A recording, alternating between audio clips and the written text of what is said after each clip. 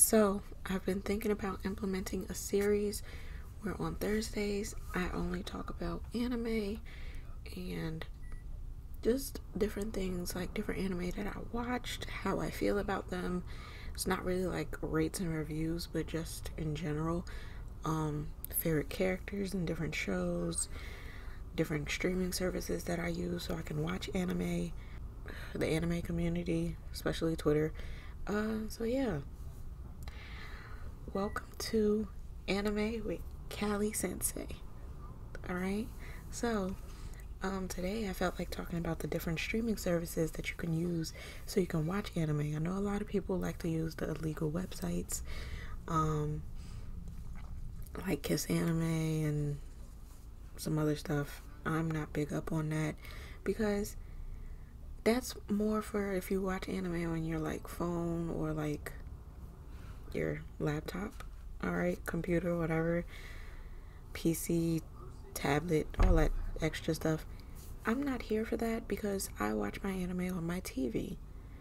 I don't feel like looking up a browser and searching in Kiss Anime and all these other different websites. I'm not doing all of that.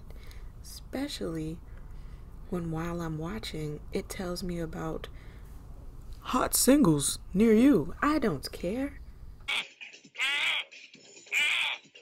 I'm trying to watch Naruto right now. Nobody cares about these hot singles that's near me. That's not really near me. Like, come on. That's an old white woman. Look at me. I don't care. Alright? And it's the ads that pop up, It's not really safe. Alright? I'm not getting no virus trying to watch all of that. Nope. So, because when I first started watching anime, I was using Netflix, but Netflix has some good anime. Don't get me wrong. It's just they don't never have the complete series of some stuff. They don't have the complete series of Naruto. I think they just updated it where they do, and Naruto's been up there for years. They don't have a complete series of Bleach. I think they just put 2 extra seasons on there. There's a bunch of different shows. Like there's a show called K that doesn't have the second season, and because Netflix does that, right? I don't know if it's a licensing issue or whatever.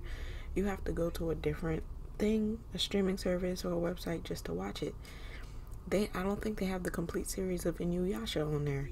So that's when I started using an illegal website. But then I was like, nope, let me just watch it on Netflix or Hulu. So Netflix is good for finding, like, just getting into an anime. It does not matter if you watch it sub or dub, okay? That's your preference. If you want to hear English voice actors, go right ahead. If you want to hear the Japanese, go right ahead. It's up to you. That's a debate for another day. But Netflix is okay if you want to like start out and get into it, because they do have some nice shows up there. It's just if you want to watch certain shows, they do not have the complete series. You might want to do a little research to see how many seasons it is. Like, I watched Bleach on Netflix, then it stopped halfway through, and then I had to go straight into Hulu. And when I first watched Bleach, I was watching it dubbed, and Hulu only has it subbed after the last couple seasons, so it was kind of a hard shift.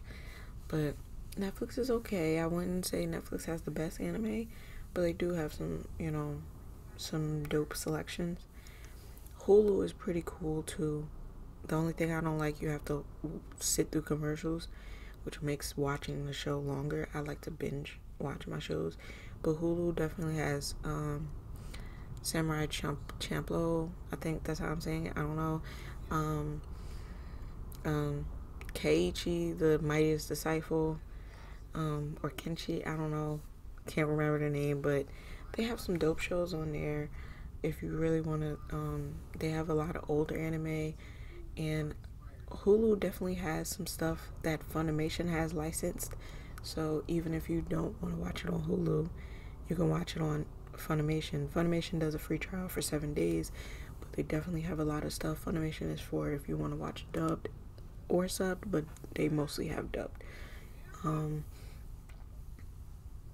And Funimation usually has a licensing for a lot of stuff, because some shows are only exclusively for Funimation, like Love is War and the Millionaire Detective, like stuff like that is specifically licensed through Funimation. So if you want to watch those shows, you can either use an illegal website or watch it on Funimation. I choose Funimation.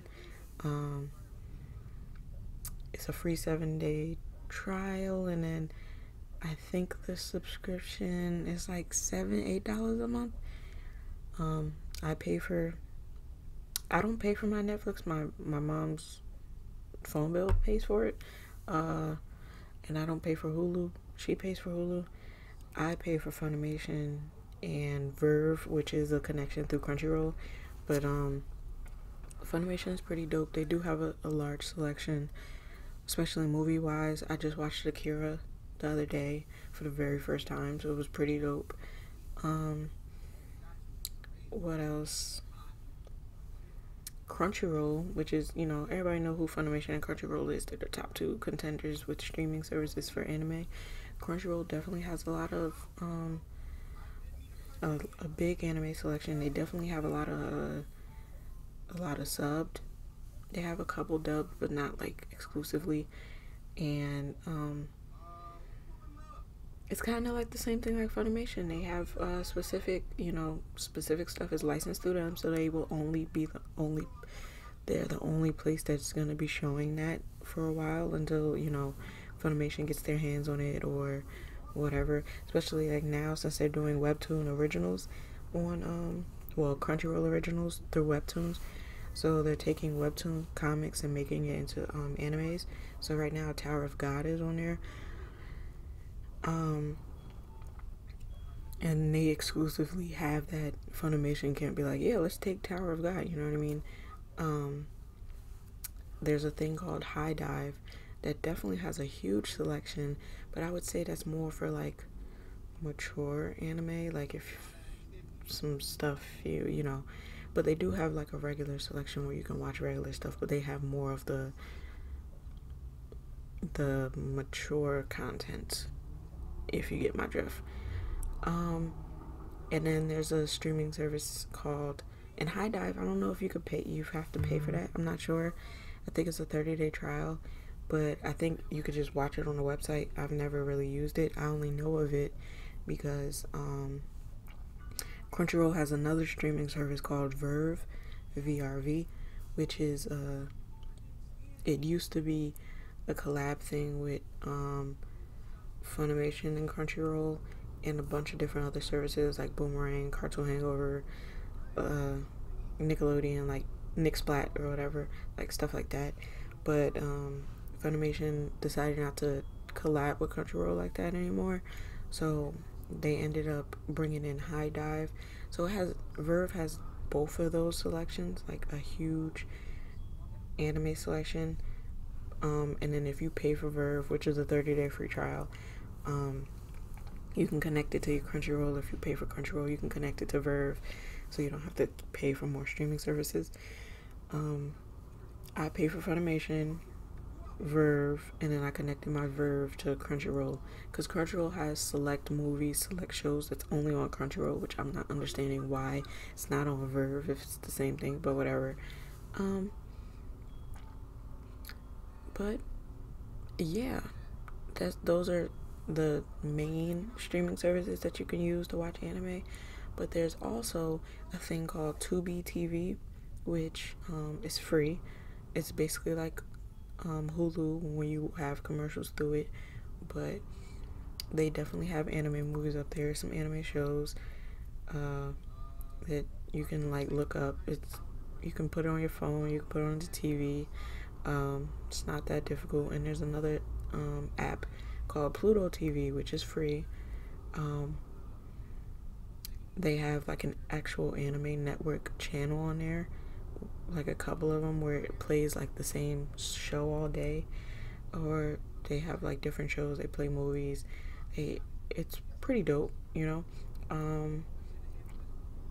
And they also have like an on-demand selection where it has anime, but it's not like a huge selection of anime, especially definitely like Tubi TV. It's not a huge selection, but they do have some stuff on there if you do want to get into it. But their on-demand selection for Pluto TV is not, it's not huge, but you can definitely watch some shows. I don't think it has commercials to it. I think you could just actually sit there and watch the episodes. But it's a pretty dope thing if you want to just, you don't have to subscription to anything. I have it on my TV, but I'm not subscribed to anything. I could just click on it and watch whatever. And they also have other stuff on there. So yeah, that's the different streaming services. If you ever want to get into anime, because these are legal websites. All right. If you downstairs on the computer watching it and your parents come in, it's over for you, because they're going to see an ad that should not be up there. You know what I mean?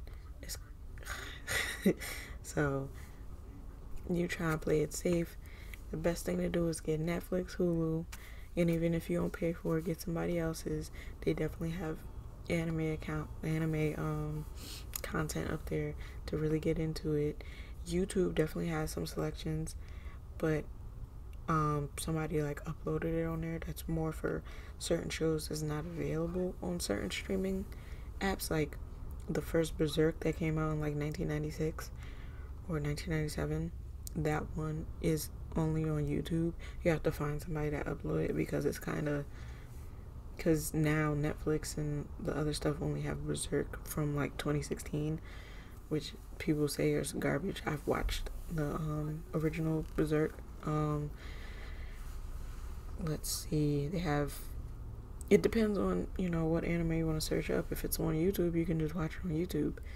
So yeah, this has been Anime with Callie Sensei, and if you liked the video, make sure you like, subscribe, comment, hit the notification bell so you can know when I'm posting, and I'll see you guys in the next video.